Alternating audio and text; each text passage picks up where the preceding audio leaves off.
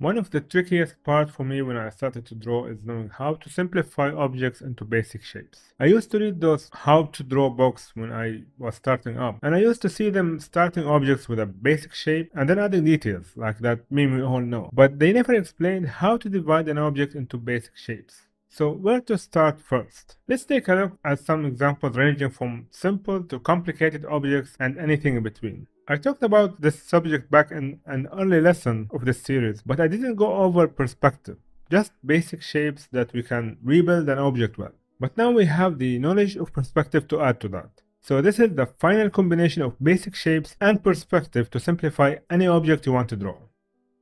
There are two ways to simplify objects into simple shapes. Some objects may have very visible parts that can be represented as basic shapes. For example, we have the top part, the main body, and the bottom end as large, medium, and small shapes.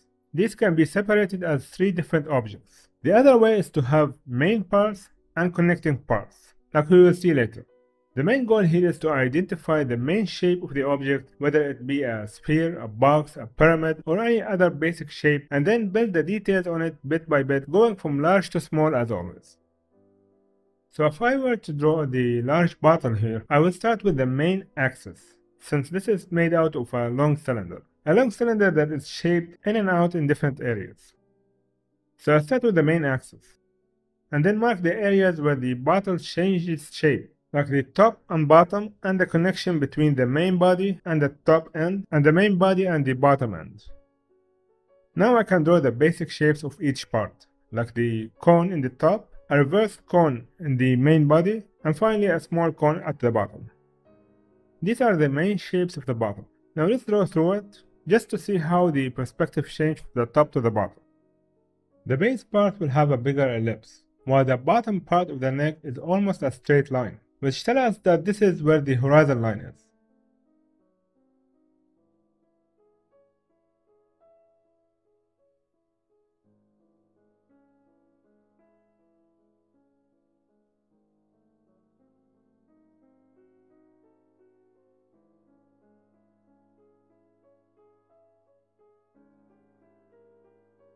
Once I have the main shapes done, now I can curve and fine-tune the main body like the curve of the whole bottle.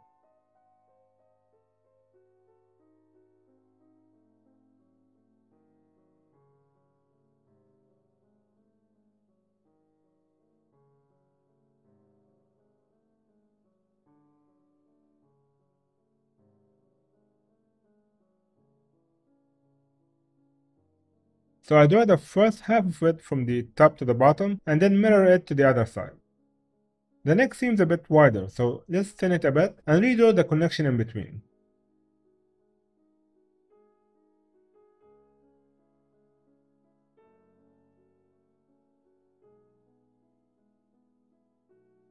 Also, let's scale the whole bottle as well. I don't need the basic shapes anymore, so let's hide the layer and add the smaller details like the texture on top and some cast shadow on the bottom.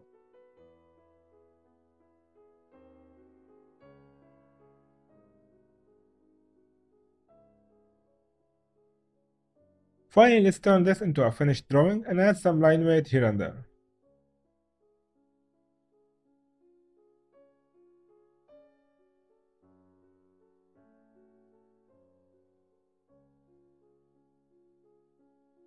And it's done. A very simple shape done using basic shapes in a correct perspective. Let's add some complexity and draw this perfume bottle. The main body of the perfume is in a pear shape. We have the cap on top and the neck as a connection in between. So again, this looks like a cylinder without the details. So I start by drawing the top and bottom limits with an axis in between. The horizon line seems to be at the top part just under the neck, because we can see the ellipse turn to almost straight line there, and then we start to see the bottom of the cap on top. So let's add the marks for the cap and the neck on the main cylinder, and see how the ellipses will look like as we go up.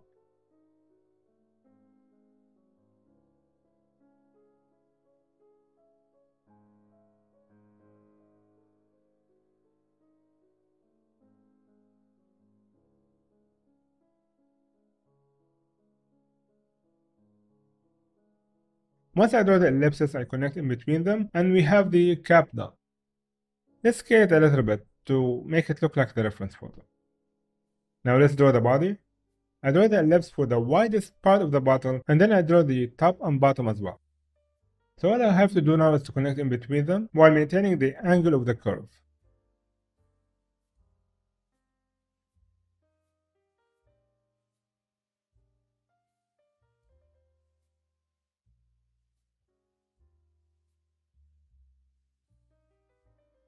The bottle is mainly done now, so let's draw the whole thing with a final line weight.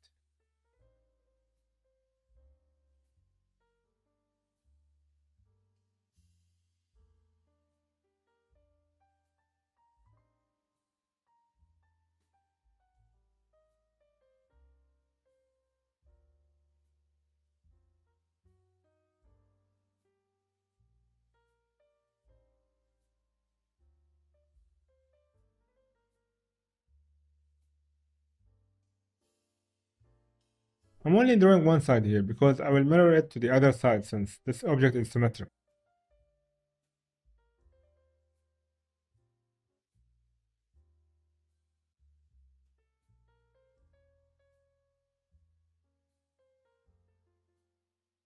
And now let's clean up the connection between the two parts.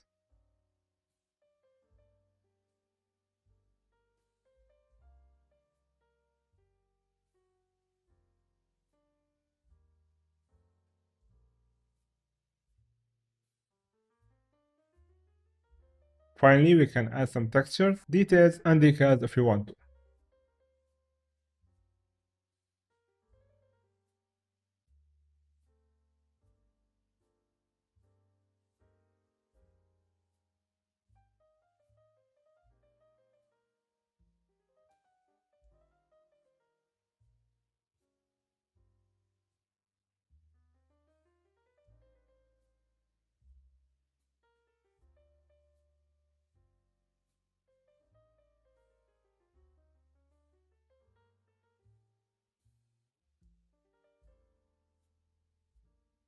And it's done.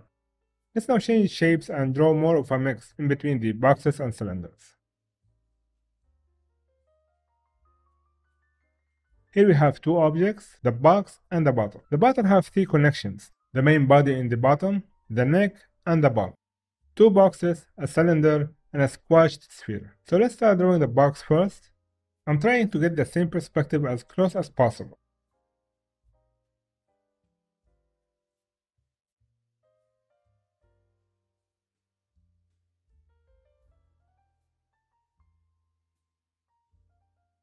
Next I add the base for the cylinder and then the cylinder itself.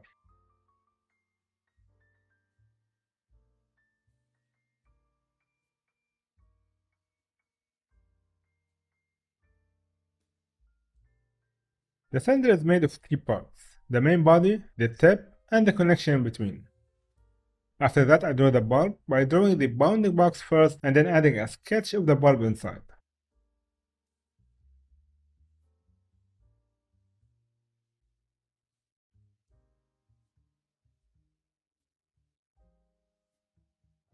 The first part is done. Let's add a perfume box next to it, which is basically very easy. It's just a box.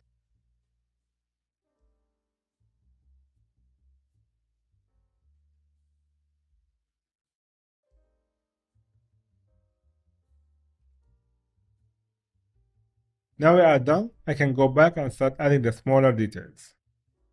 Notice that the perfume main body has some fillet and chamfer edges all around. Also a recessed interior on all sides.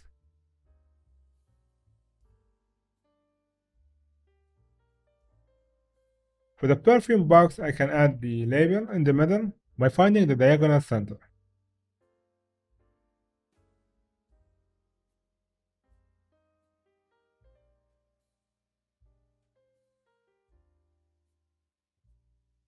I have all the details I need now, so I can move on to draw the final outline. Starting first with thin lines, and then increasing the thickness on intersections, foreground versus background, and so on. Actually, we'll talk about the line weight in the next lesson after this one.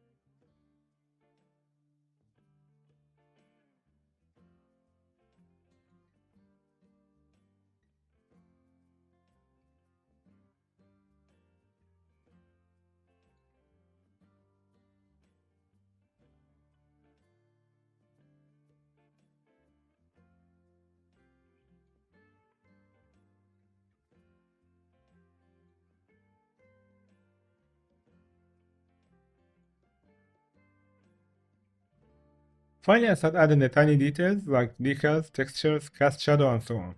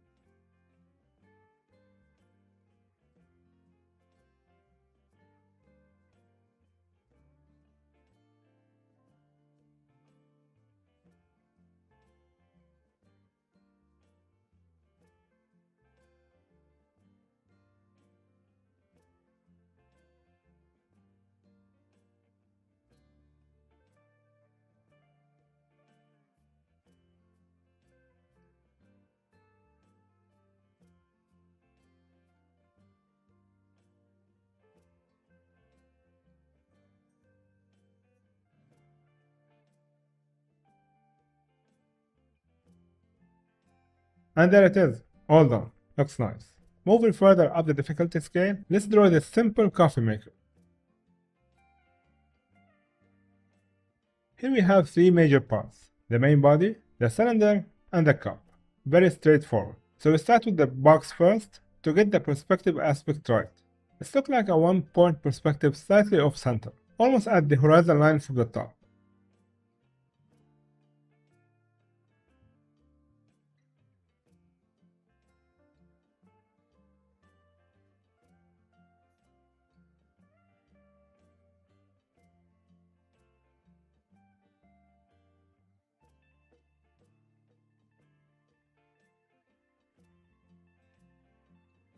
Once I have the box done, I can now add the opening, which is about 2/3 or slightly over a half. Then I extrude this area onward as a boolean and cut it off from the box following the same perspective in the reference.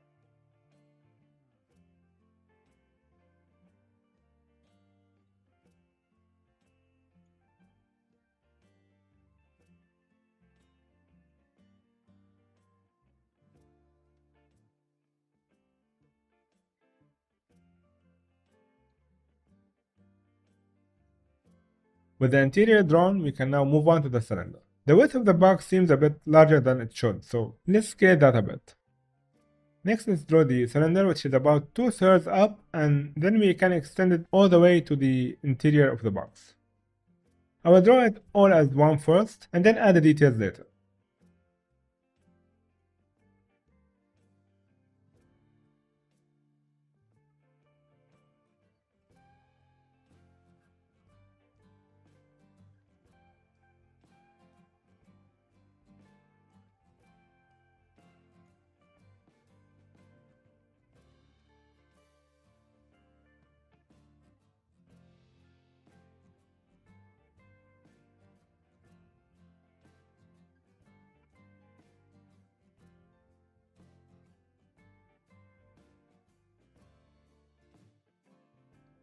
Finally, let's draw the cup by drawing the bounding box first.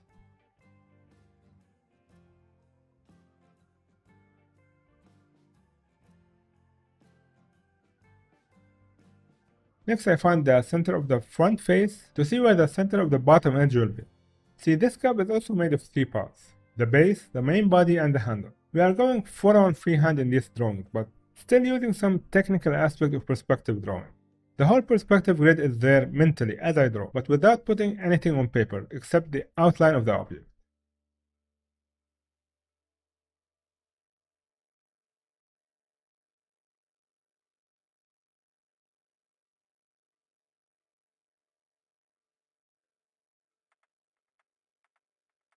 Now that I have the main sketch done, I add a new layer for the final outline. I draw with thin lines first and increase the thickness to emphasize the important part and connection of the object.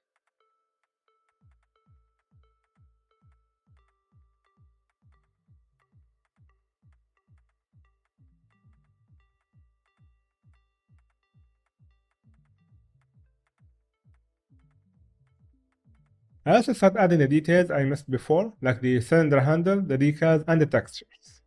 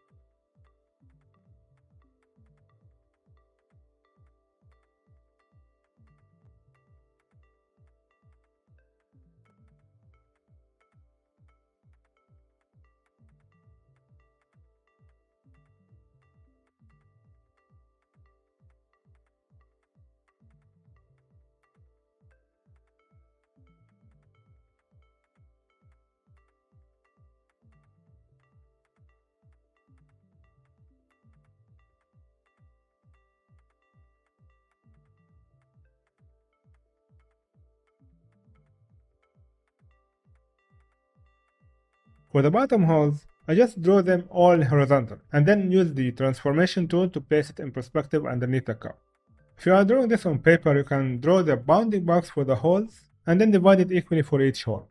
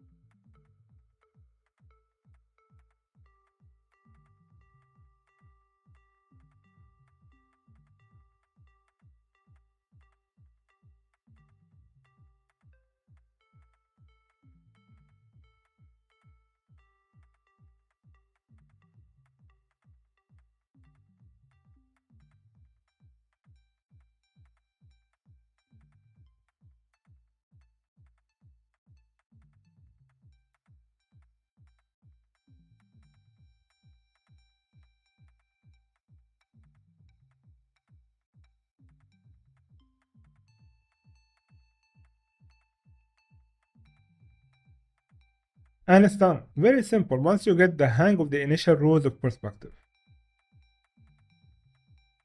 Moving on to another children toy with a bit of a boxy features. It has the main box as a body and kind of a trapezoid for the cabin, and of course the wheels. So let's start with the main body of the truck, focusing on perspective lines and angles.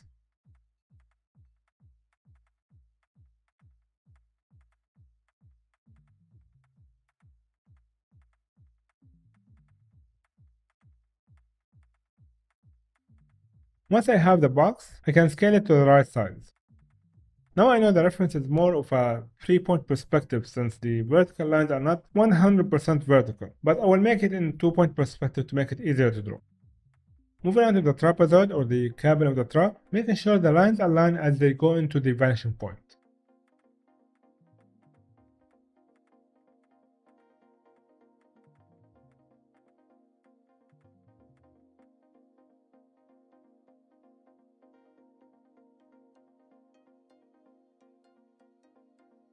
Let's draw the wheels next by drawing the wheels halfway in the body and halfway under it. We can do that by finding the first half first and then duplicate it down to get the other half. Now I can draw the ellipse in the center of each bounding rectangle. The cabin seems a bit off now in comparison to the wheels, so let's fix it up a bit.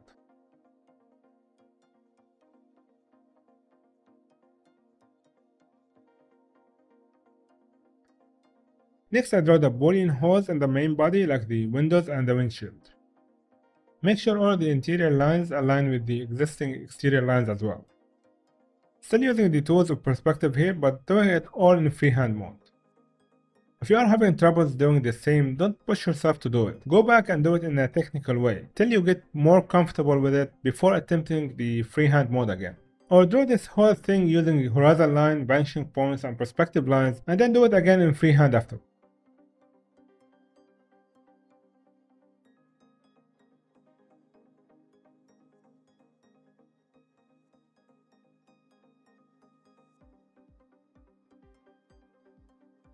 After removing the line in between the box and the trapezoid, we get the main body of the whole truck. Let's extrude the wheels back toward the mental vanishing point to make it look like a wheel and not as an ellipse. I have all the details now. Let's add the final outline using line weight, as well as drawing any last details, textures, and values.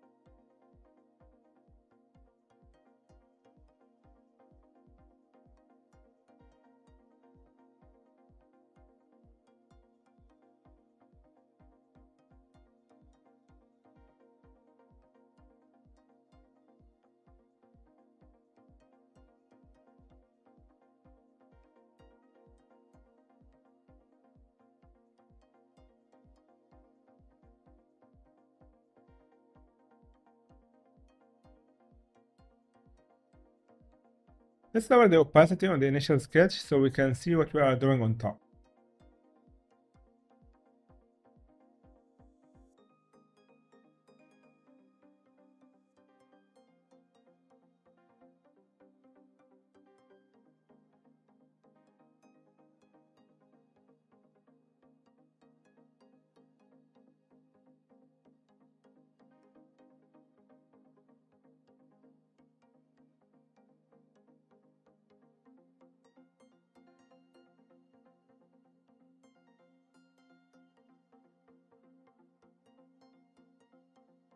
Adding decals and textures after doing the final outline now.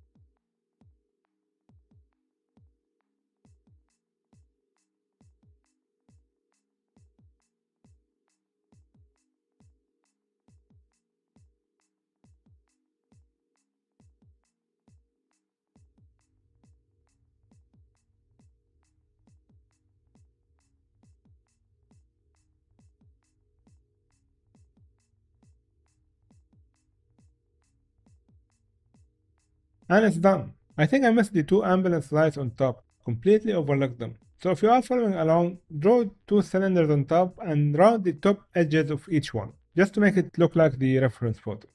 The wheels are a bit tricky to draw without the marquee tools, but it would have been easier to rotate the canvas and zoom in a bit more to draw them correctly. But this is more of a quick sketch. Detailing isn't really that important for this lesson just yet.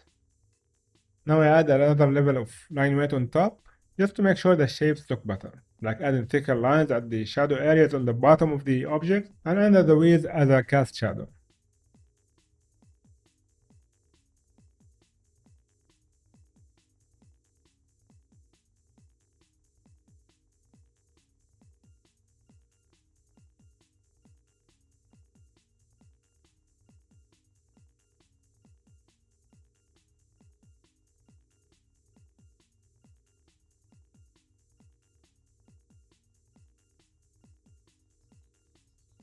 And here it is all done by using simple shapes.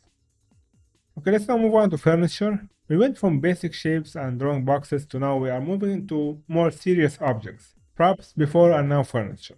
Is it any different? No, not at all. We use the same tools we did for the boxes to draw more complex objects. So here we have three parts: the main body of the chair, the legs in the bottom, and the cushions inside. So let's start with the main box of the chair, which is a tapered box or a trapezoid, wider on top and thinner in the bottom. Take your time on these initial sketches. The more careful you are in this stage, the better your perspective will be and the better your final drawing will look like. If you get this wrong, no amount of details will fix the final drawing, and you will have so much trouble as you move on. So it's better to get it right from the start than try to fix it after. Next I add the bottom part as one box as well, tapered the other way around, including all the legs together. Once I have the main body done, I can now start adding the inner details, starting with the main body, which is basically a smaller frame moving around the bounding box and curving on the back.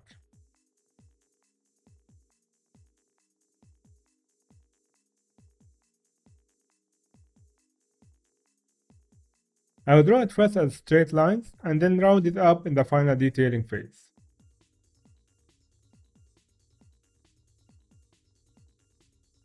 This is the limit of the bottom cushion, which is protruding forward a little bit. Now extruding it backward to the back side of the chair.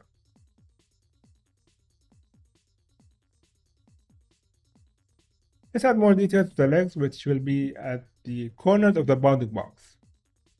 The perspective in my drawing is a little bit skewed than the reference photo. You can see the angle on top is a bit wider than it should. This results in the fourth leg on the top right side being hidden underneath the chair in this view. So I won't force it and draw it anyway. The perspective changed, and so should the details as well. So the fourth leg will be hidden in my drawing as a result of that. You don't have to copy the reference 100%, as long as the spirit of the object is still the same. We will be modifying reference objects anyway in the future lesson as I said before, but we will try our best to get the likeness here as close as possible, and we will change that later on. Finally, drawing the cushions on top as two rounded boxes.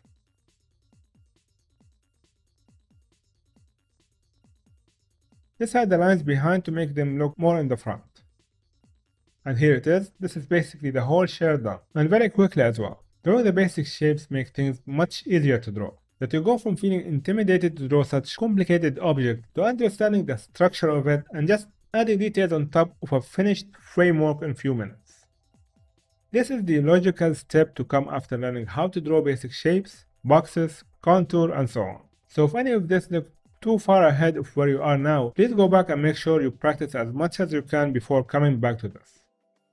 Now adding the final outline for the chair, making sure that I draw any details I missed earlier.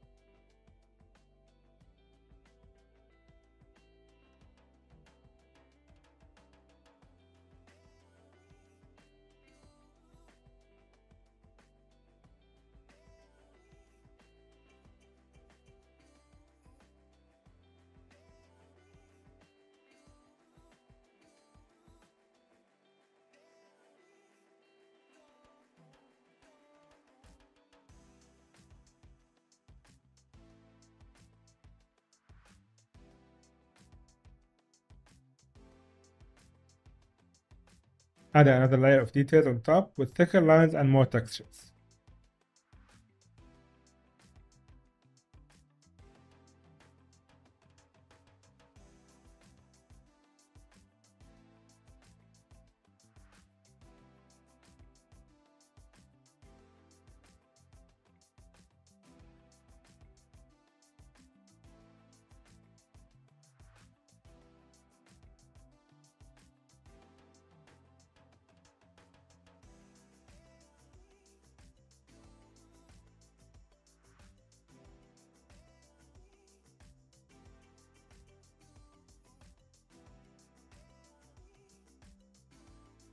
All done.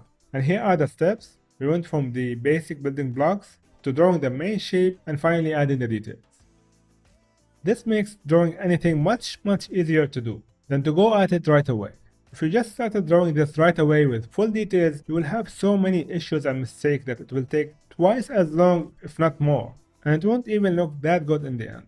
So build it up as you are building an actual chair, from large to small to fine details, and you will have much less trouble drawing complex objects this way. Let's draw another piece of furniture like this lamp. This lamp contains the main body, the lamp shade as a cone on top, and the connection cylinder in between. Very straightforward. At the top, the ellipse looks almost a straight line, which means the top is where the horizon line is.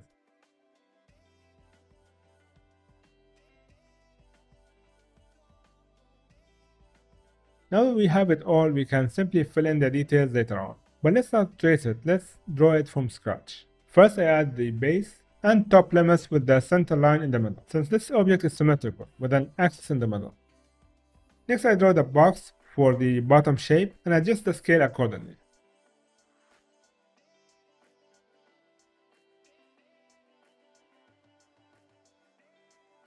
Next I add the connection cylinder and the top shaped as a cone with a flat top and the end cap in the center.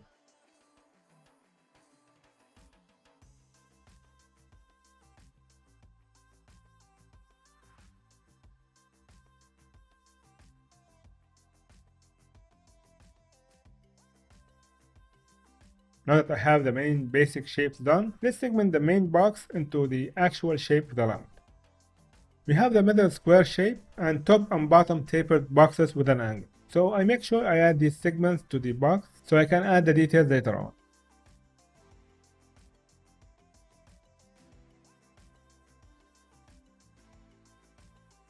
So on a new layer I start adding the details on top and smooth out the box into its original shape. The lamp is on a one-point perspective, so you can still see the side of it a little bit.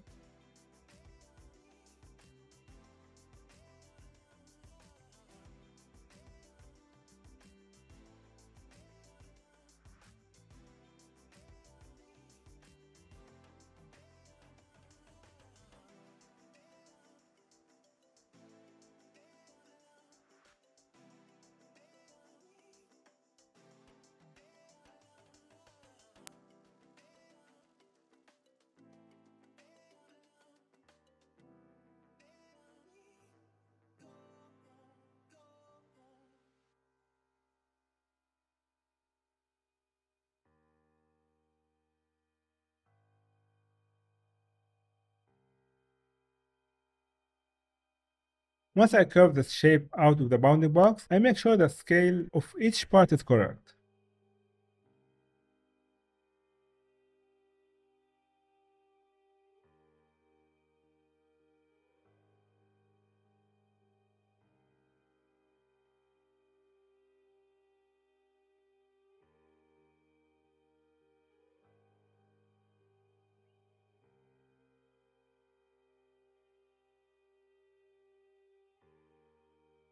Now moving on to the cylinder.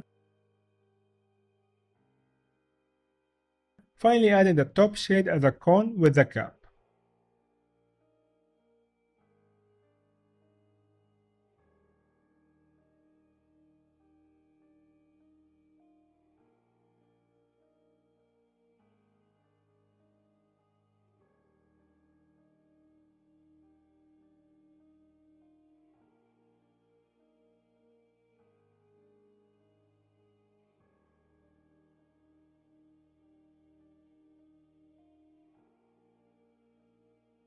The next layer will be the textures, drawing a little bit of the details on top of the main body.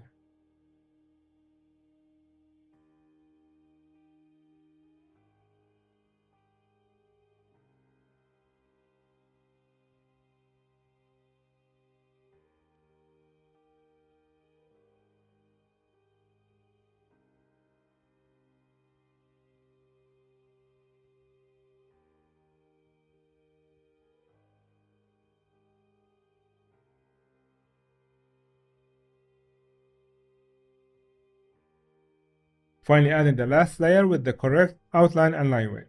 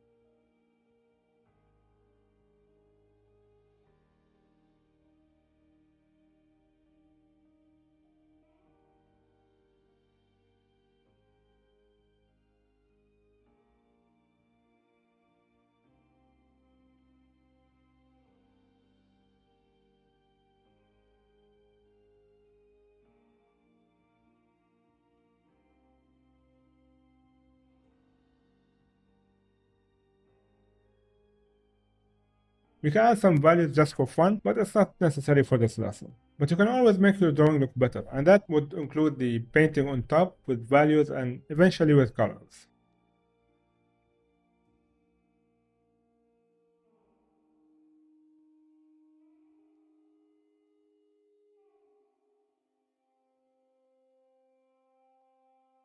Moving on, we are getting more and more complex with our shapes. Now we have an old phone. Let's take a look at the main shapes first. We have a square box base, a pyramid on top, two cylinders with a box in between, and finally the connecting wire, which is a long helix. So let's start with a base box first, and then put the pyramid on top.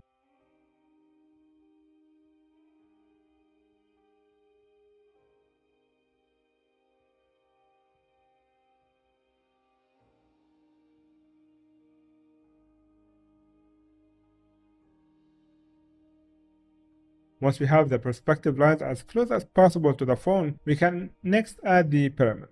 The pyramid is flat at the top, so we draw it like that. Now I know the lines are not straight to the top, but let's simplify it first before adding the curves. Once I have the main shape, we can start curving this large block into smaller chunks of details. Not the final small details, just the medium ones first. So we go from large to medium to finally small. The bottom of the phone, for example, have one part in the bottom for the legs and one on top for the base of the pyramid. On top we have a little bowling as a hole for the handle to sit on. Now even the handle will cover this, I still like to draw it to make sure it's correct and to understand the object before finalizing it. You have to know the function of the object you are drawing in order to know how to draw it and how to change it later on.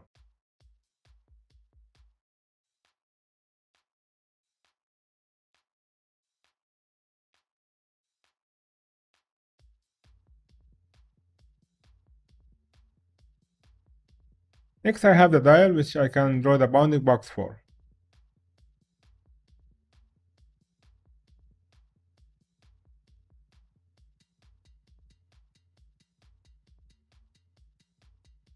From the side I can see where the phone handle starts, and I draw the main shape for the handle from one side all the way to the other, making sure I keep the same distance from all sides around the main shape of the phone and the handle. The bottom of the handle has to go through the holes we made all the way to the other side.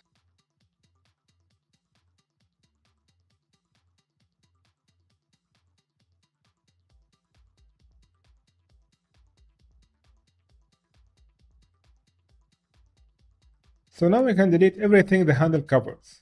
And we can see that it needs a bit more adjustment on the right side to make it smaller and thicker at the same time.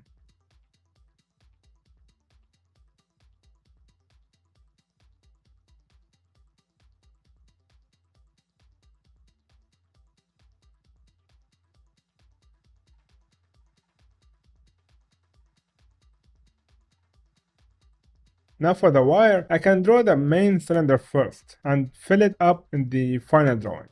Just get the direction and the location first before getting bothered by the details. Also observe the negative shape it makes with the handle and the phone main body. Now that we have the initial sketch done, let's add another layer of details on top using the initial sketch. Now we can add the curved line for the phone.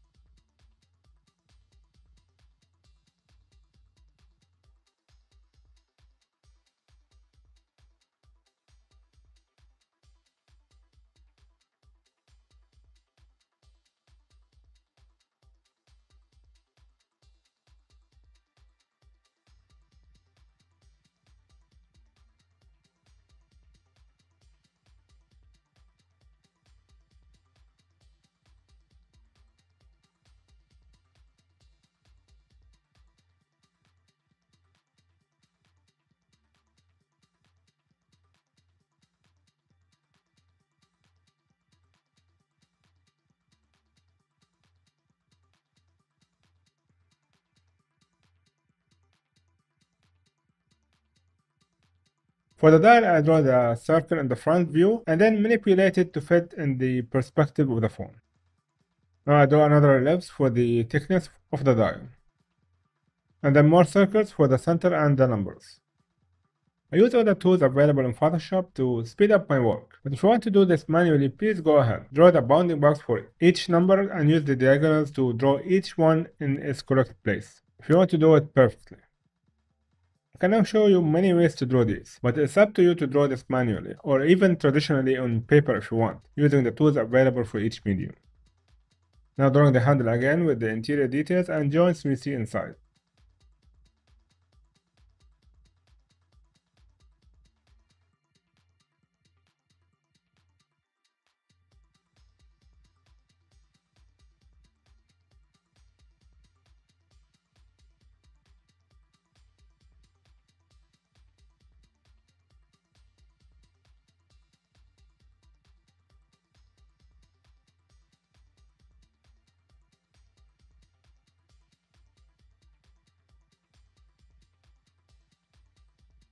Always rotate the canvas when drawing ellipses to make it easier to draw long, clean lines instead of smaller, scratchy lines that will look bad and unprofessional.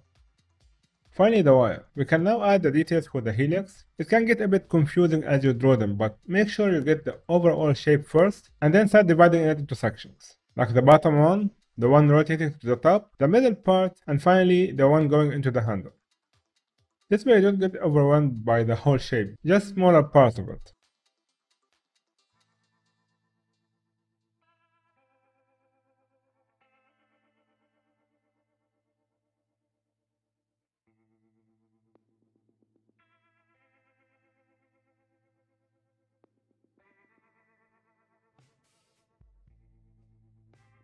Finally adding the curve of the main body of the phone on the other side, and it's almost done. Let's add more thickness to the handle and scale the right side a little bit more. This is basically it. So let's scale the phone a little bit in width and add the final lines on top.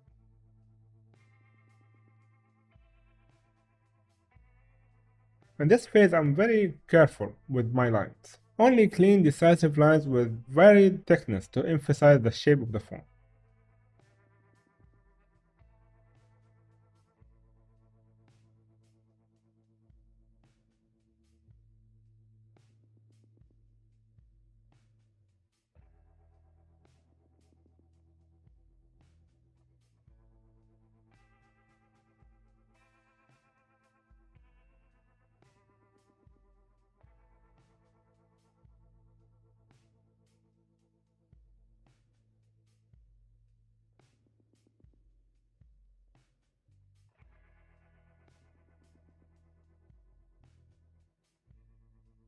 For the dial, I use the marquee tool to do a clean ellipse all around.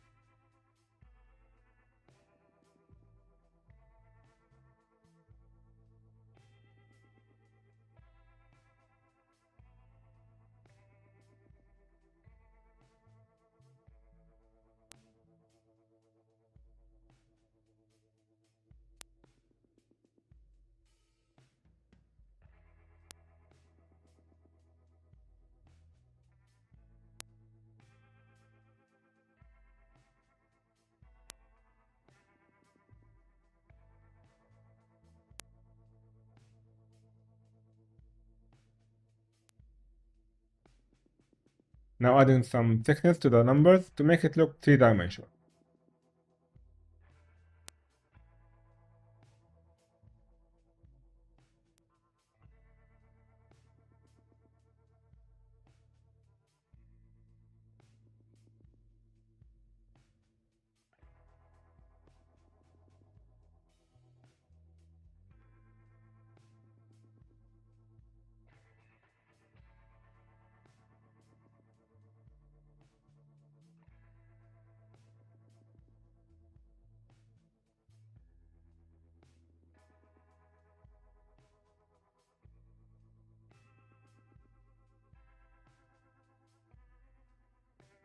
Going over the handle, using clean long line to draw the whole thing in few exact lines to make it look sharp and clean.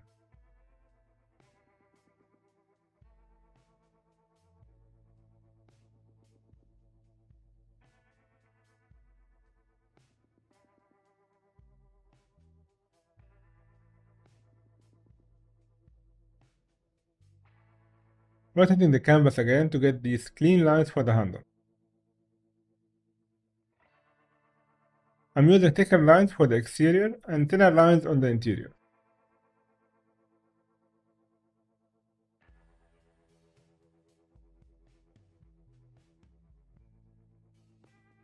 Finally, the wire. Let's take our time here and draw the continuous line going in and out again, as it goes down and back into the main body.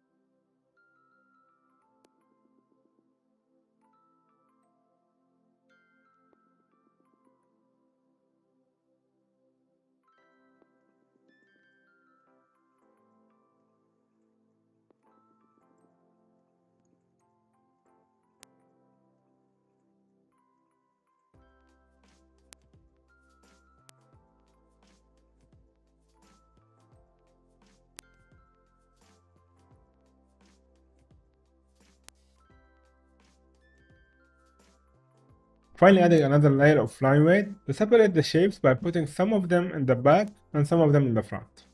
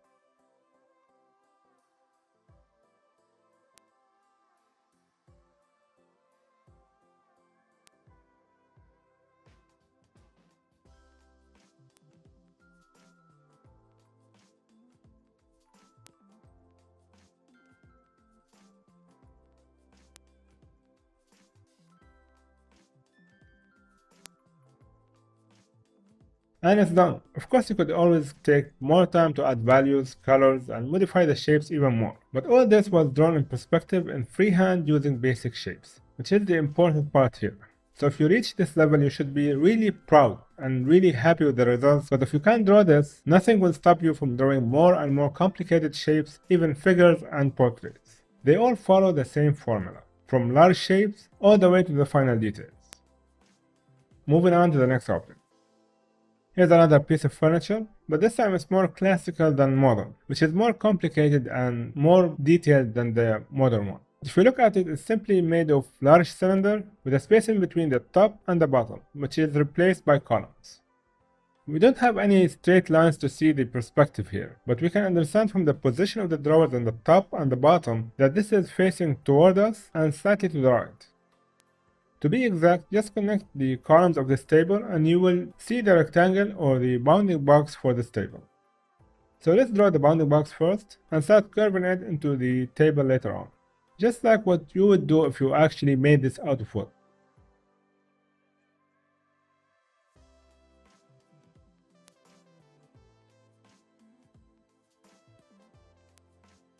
Next, I divide the box into segments we see in the original photo. The bottom with the legs section, the columns, and the top.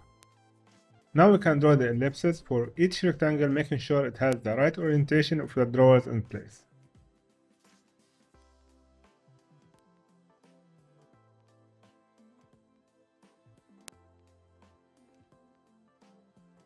Next, I extrude these ellipses to get the cylinders of each part.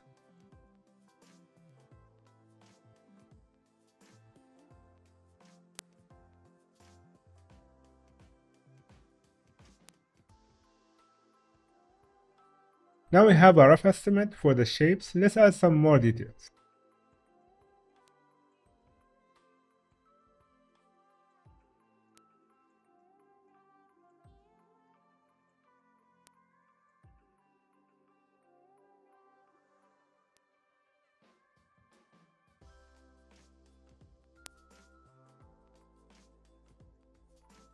we can see that the columns are glued over these straps on the base section. These wooden straps go from the top all the way to the legs at the bottom.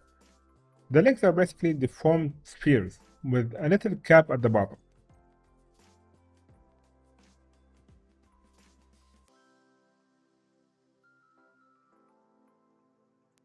Now that I have the strap done, I can copy it and mirror it to the other side, and then scale it a little bit due to the change in perspective.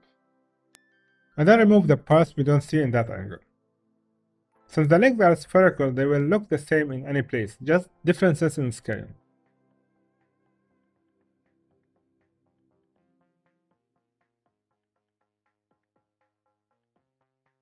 To get the other columns, I know that they are on an axis, like every leg will be facing one in the back, and they will have one center in the middle.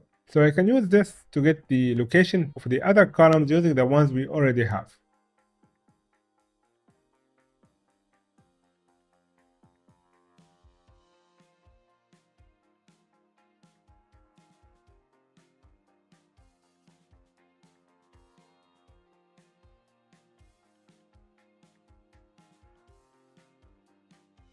Once I mark the base, I can work on one column and copy it around.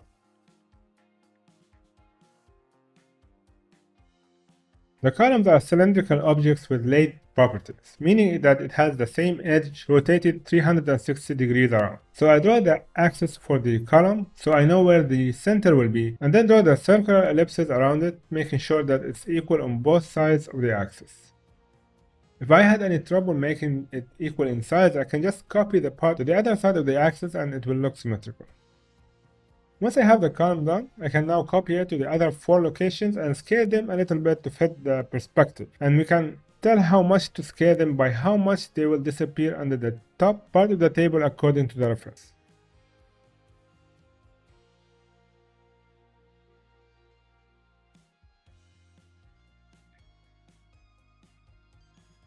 I copied the curve of the bottom part of the center to separate the drawers in the middle, and then add the handle for both drawers. For the top, we will still have to draw the straps on the top part, same as we did on the bottom.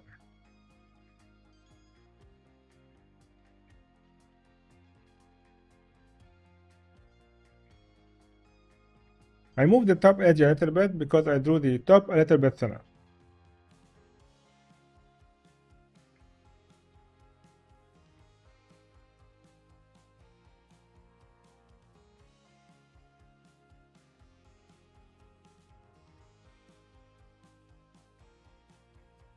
I draw the other strap on the other side as well.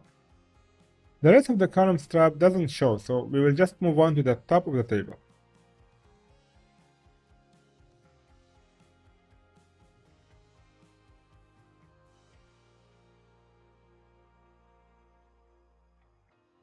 As I'm drawing this, I realize the top is a bit too curvy in my drawing, meaning that the perspective is a bit wrong. In the reference, the top is closer to the horizon line, so it's getting a bit flatter. So let's flatten the top a little bit to make it look like the reference. Finally, the last part is the top drawer, which is in the middle of the area above. The handle will also be aligned with the ones on the bottom, so you will know where to draw it.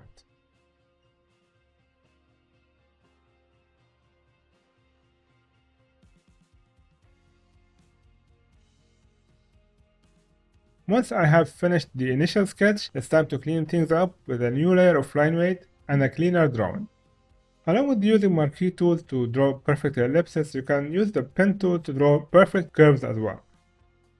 Use whatever tool you have to get cleaner lines. If you can do it manually, then by all means do it manually. Just do whatever you need to get a crisp drawing out of it.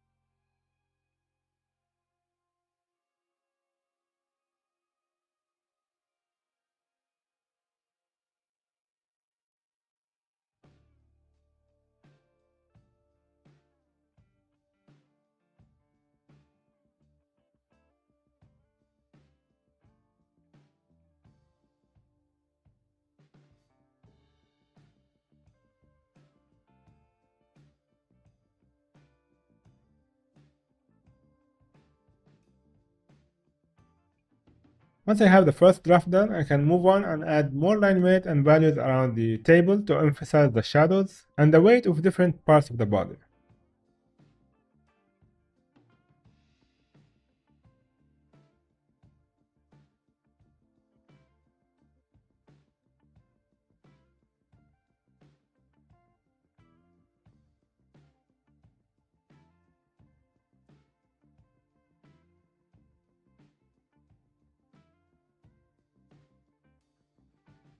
Adding some shadows and values here and there.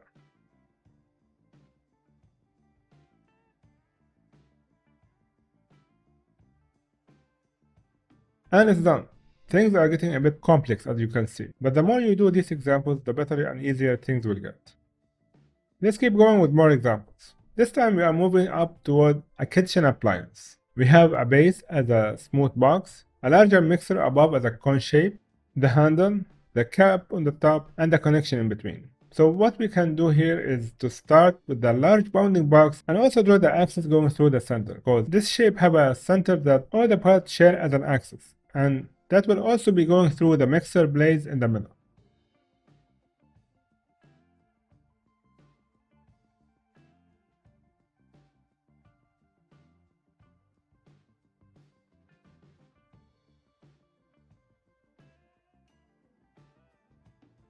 Let's try to segment it now for each part.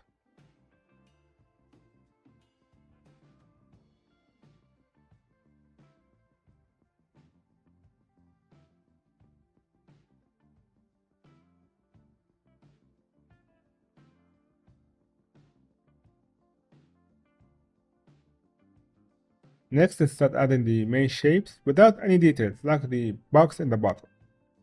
It's a bit tapered on the top, so let's curve it a bit.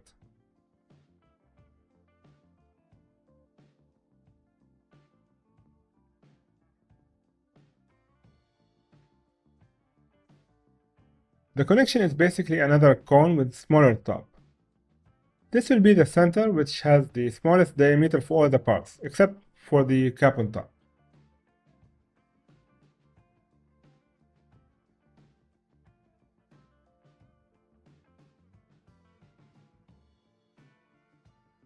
Next we draw the mixer, which will be the inverse of that cone, starting smaller and going bigger on top. Next, the top cap is just few cylinders going all the way to the center.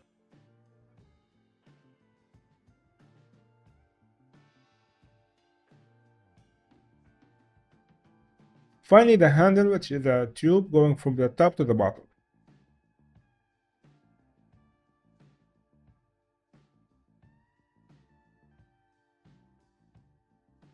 Now that the initial sketch is done, I make sure that there are no huge mistakes or bad dimensions. This is the time to fix any large mistakes, otherwise it will be much harder to fix later on with all the details on.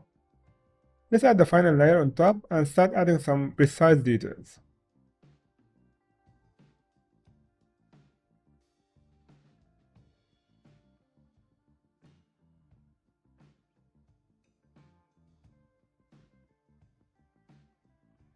I'm using light lines for this stage, just in case I have any mistakes that it will be easier to fix this way.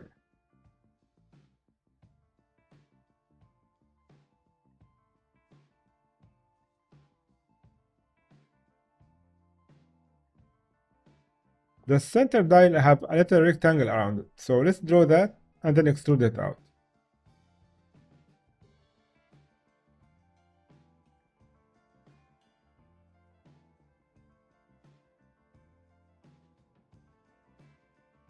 The dial in the center is an extruded cylinder with a base for it.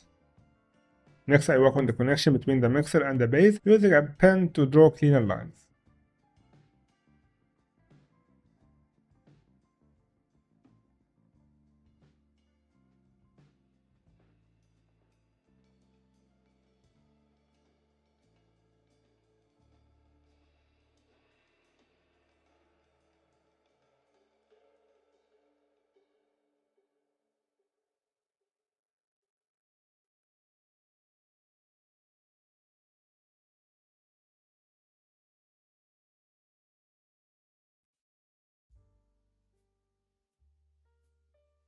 Once it's done, I move on to the mixer and draw the large shape on both sides.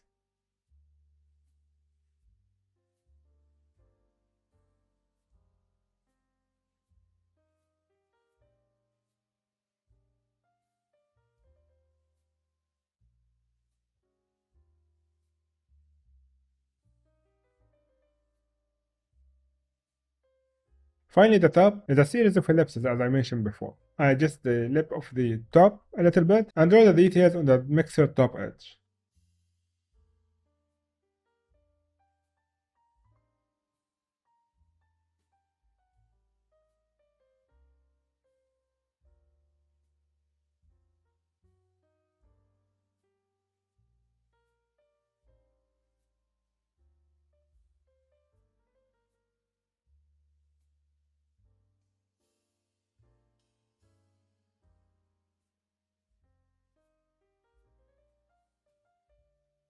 Now adding the rest of the details on the glass and adding the mixer blades inside.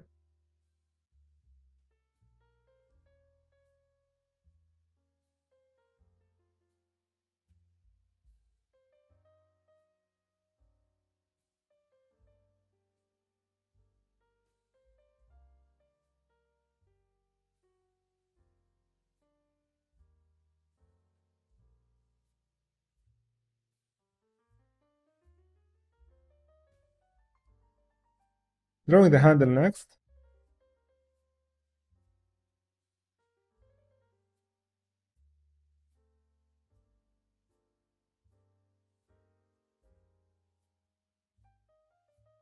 Now the whole thing is done. I start adding the final layer of details with thicker lines and more shadows to make things look a bit more realistic and 3D.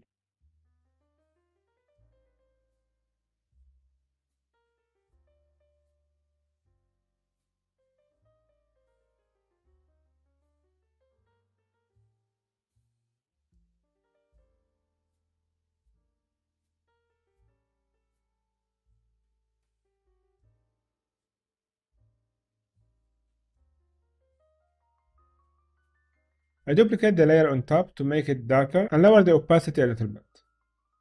I finally scale the whole mixer in width and length to make it look like the reference photo. And it's done. It looks good. Let's draw another kitchen appliance using technical and freehand drawing techniques. This toaster is simple as a general shape. It's basically a box, but it has very smooth and round edges. But in order to draw it, let's first draw the bounding box for the whole toaster. I make sure the perspective is correct, so I try to mimic the angle as I can see it in the reference photo.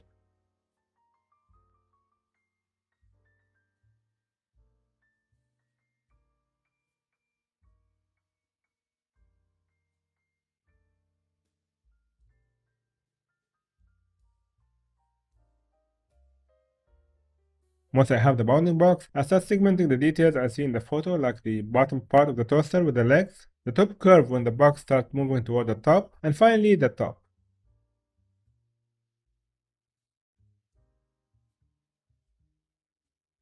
Now I start adding the smooth line on top of the toaster.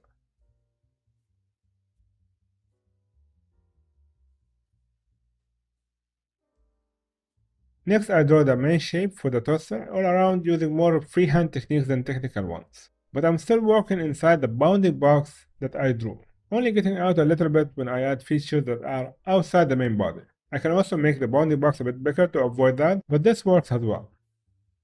To find the placement for the dial, I go back to the perspective techniques and use the diagonals to find the center of the front side, and then add the dials and the details to the center of that face.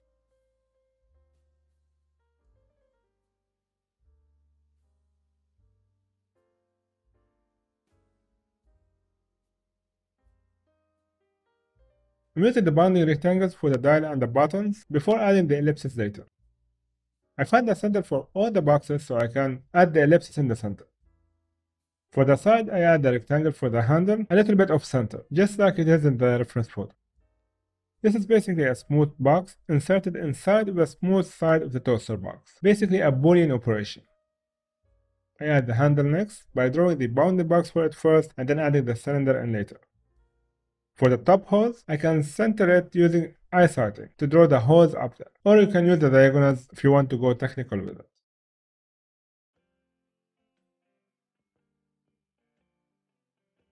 For the bottom, you have a very smooth and rounded shape in there, with 3 visible legs around the bottom.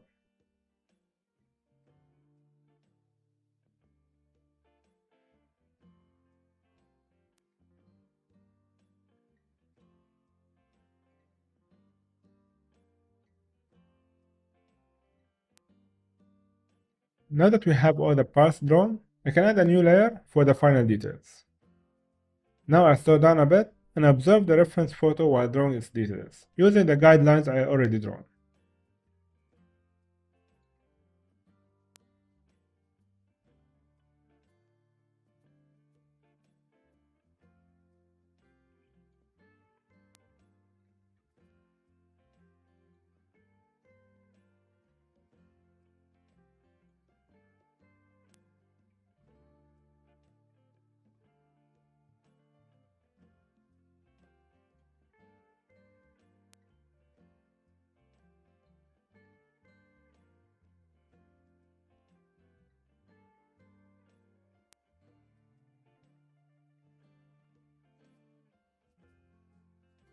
I can draw curves using a pen or using a new layer and then change it using the transformation tool.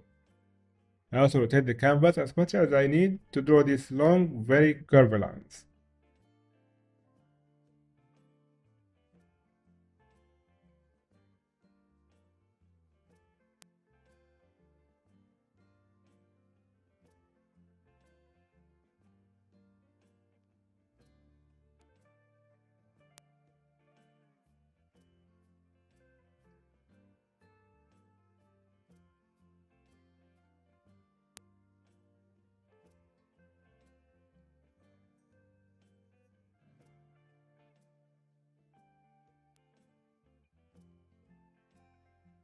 Now that I have the full shape done, let's start adding the details inside.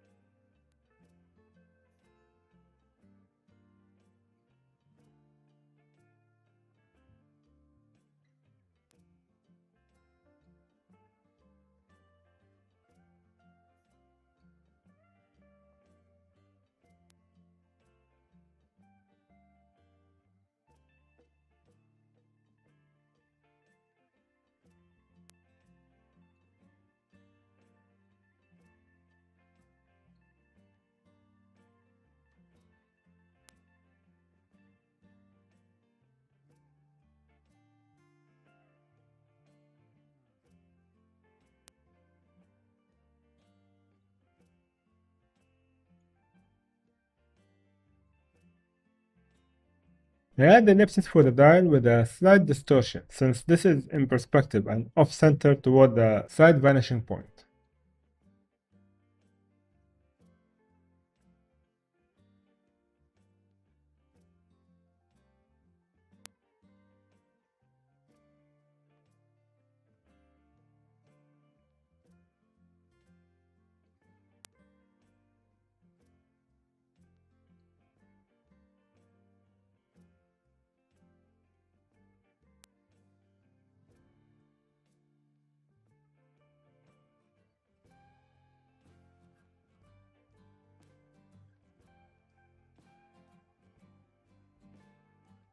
I add the buttons afterward.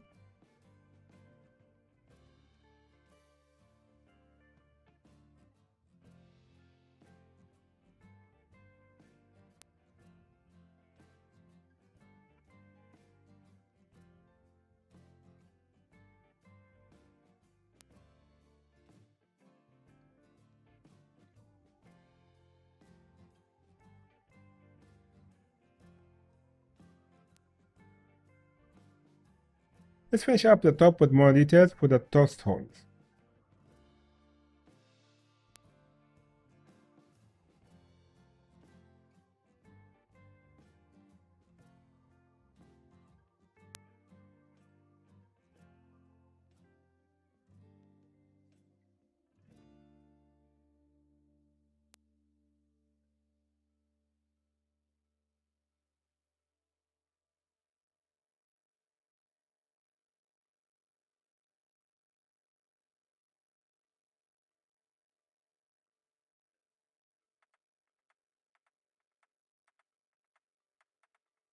Now this step is done, let's add a new layer for the final details like the decals and numbers.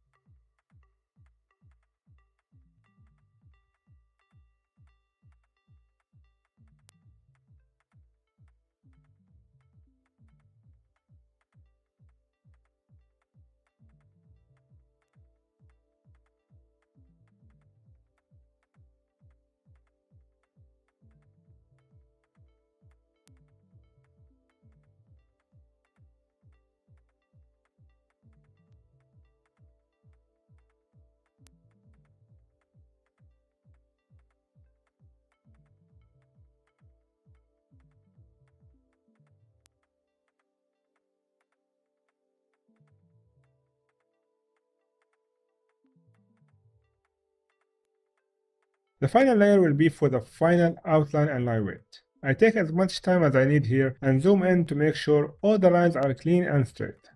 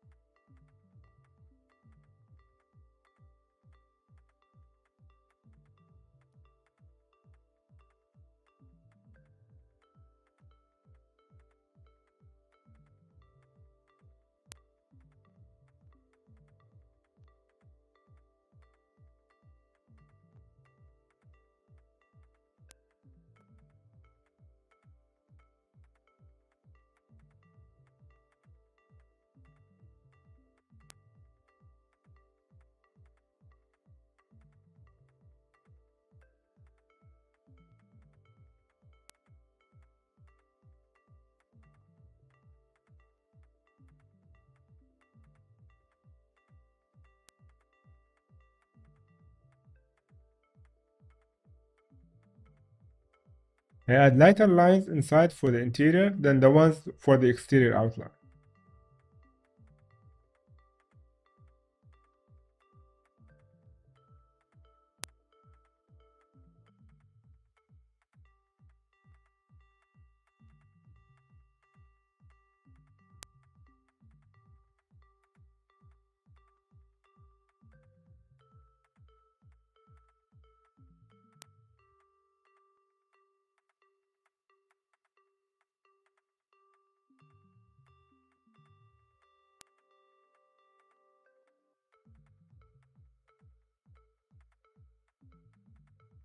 I add smaller and smaller details now and some decals.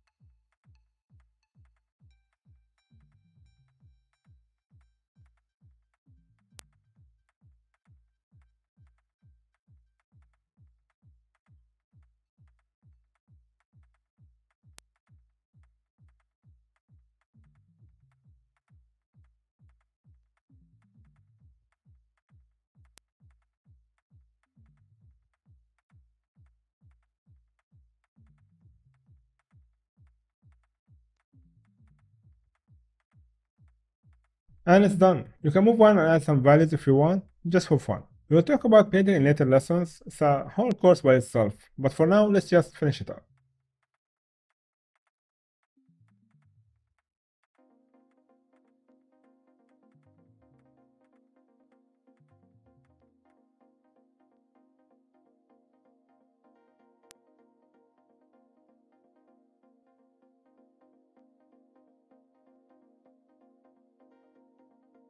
And it's done. Here are all the layers one by one, from a sketch of the basic shapes, to the final details, to line weight and outline, and finally values. That's the way we can build shapes from start to finish. Let's move on now to the final stage. We will draw this hand drill completely in freehand mode, with all the details. This is where we want to be eventually after all the studies we made for perspective, to be comfortable enough to draw all of this as we see it using perspective lines and tools mentally. Here we have the main cylinder on top, the connection handle, and the base part, and we will do all of it in freehand right away, doing all the calculations and bounding boxes all mentally. So let's start with the main cylinder. I start with the axis of the cylinder so I don't draw the cylinder all over the place. Next, I start with the sketchy lines for the tip all the way to the main body. Completely random and sketchy lines here. This is the final stage of perspective drawing as I mentioned. Quick educated lines with all the mental calculations happening in the back of my mind. I add the sections where the cylinder changes shape like the middle part and the end, and so on. Now I start sketching the handle and the cover around the cylinder, while observing negative shapes, angles and measurements, and keeping the perspective lines correct at the same time. Down I go to the handle and the base part. The base is a box with different openings, but I can still tell the perspective angle of it. So I draw it without any details first, just to make sure it's drawn right. And then I move on to the last bit of the drill on the bottom. This quick sketch stage is now done. Let's lower the opacity and start adding another level of details on top.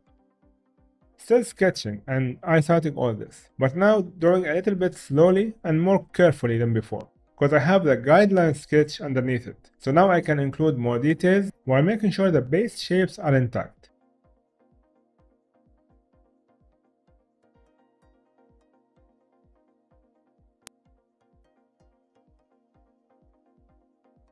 I rotate the canvas while drawing curved lines to get a better handle of the lines.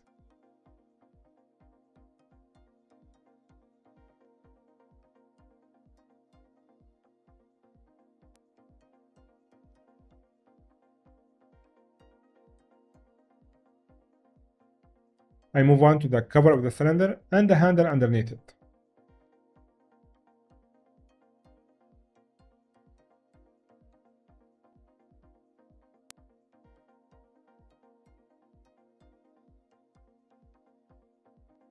The lines are more precise now in this stage, so take your time and observe the reference photo very carefully.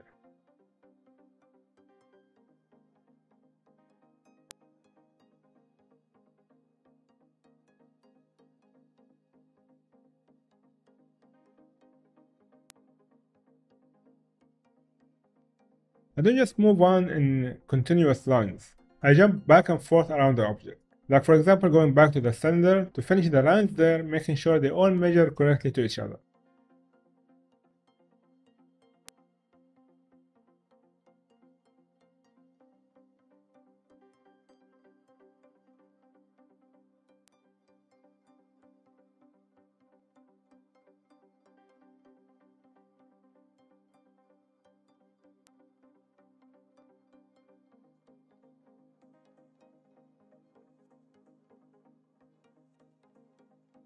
Back to the handle. And now to the bottom part of the drill, adding more details as I move along and smoothing other parts up.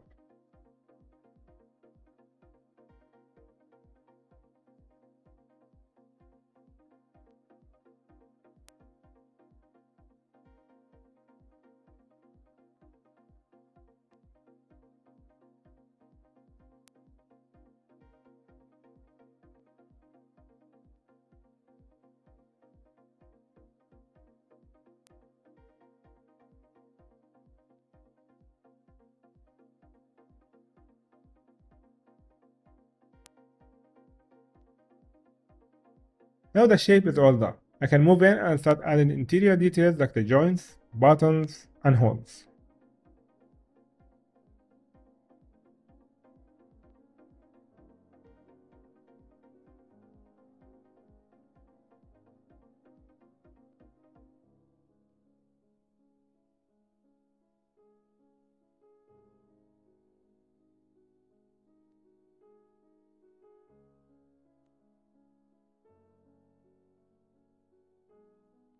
Moving back to the main drill, and now adding some buttons and the logo of the drill.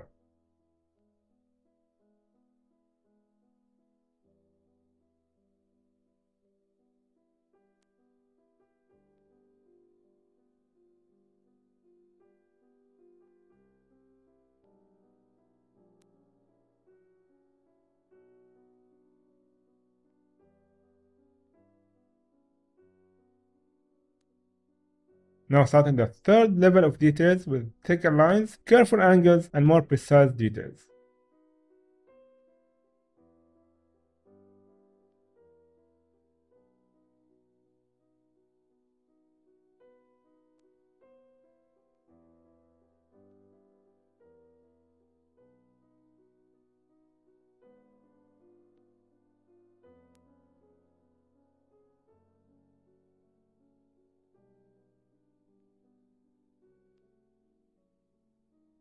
Also notice how the line weight is giving more importance to some parts, making the drill come to life, and showing how each part is separated from the other parts, yet presenting them all inside one unit.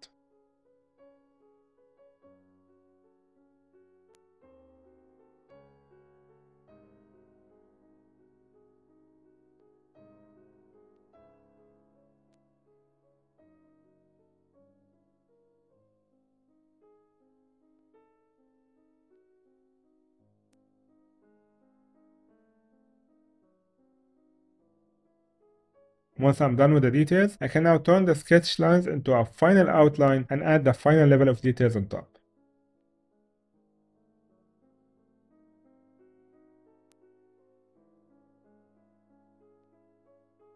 Adding more values, more shadows and cast shadows, more hatching, and more details all over the drawing as a final layer. All of this was possible using the lessons we had before, and the perspective knowledge we had so far. All the technical drawing we had before are now converted into this freehand method. But remember that this should be the last level of perspective drawing, not the beginning of it. The start should always be technical. And as you move up and practice more, you will start doing less technical lines and more mental lines for your object. Till eventually all the calculation will be done mentally and only the final object will be on your canvas. Now that the drawing is almost done, I can start rescaling it a bit to fit the reference photo. Maybe even cutting the whole cylinder by itself and scaling it a bit. You can always clean up the lines afterwards, so it's okay. And it's done. I'm happy with this drawing and how it turned out to be. And with that, we went from drawing simple objects by using basic shapes to finally drawing the whole thing in layers using freehand. We went from boxes to simple shapes, to vases, to home appliances, to finally props and utility tools. Next, we will move up to drawing a whole scene instead of just objects. For example, still life, interior space, or even an exterior house. We are moving up step by step toward more and more complex subjects. So if you are still in the props stage, draw as much objects as you can. When you find out the object you draw is a bit distorted or doesn't look as good as the reference photo, you can always stay in this stage till you are comfortable enough to move forward. This lesson will always be here for you. So take your time, study at your own pace, and don't rush it out to just finish the course. Take your time and improve at your own speed. Once you are done with this level, let's move on to drawing a whole scene in the next lesson, using both technical and freehand techniques like the one we used here and in the previous lessons. But before moving on to the whole scenes, I want to take another detour to talk about line quality and line weight. You have been hearing me talk about adding line weight at the end of each drawing since lesson 1, so it's only fair to explain how do we add line weight. So what are the tools, the rules, and everything in between. So before moving toward drawing scenes, let's talk about line quality and line weight in the next lesson. You would not want to miss that one, trust me. And as always, if you like this lesson, feel free to leave a like. If you have any questions, leave them down in the comment section, and I will do my best to answer them as soon as possible. To stay notified for future lessons, don't forget to subscribe and hit that notification bell. Thank you all for watching, and I will see you in the next lesson.